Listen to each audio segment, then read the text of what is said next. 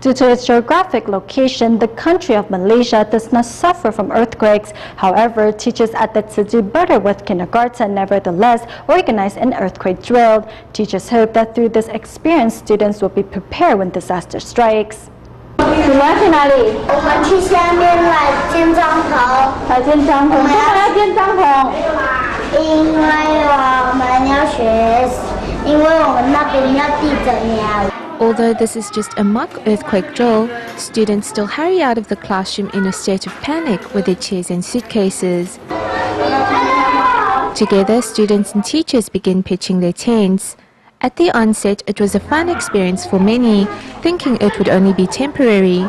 No one thought their teachers would say, 今天你们的学校就是在帐篷里面了，等下用餐也在里面，吃饭也在里面，吃早餐也在里面。明天也是啊。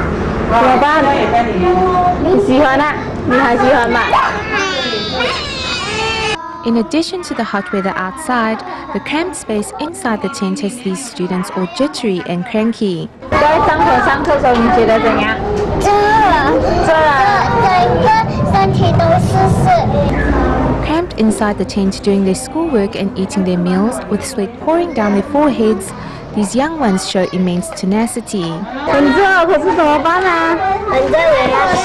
We have to endure it so we don't feel so hot. 在帐篷里面好玩嘛？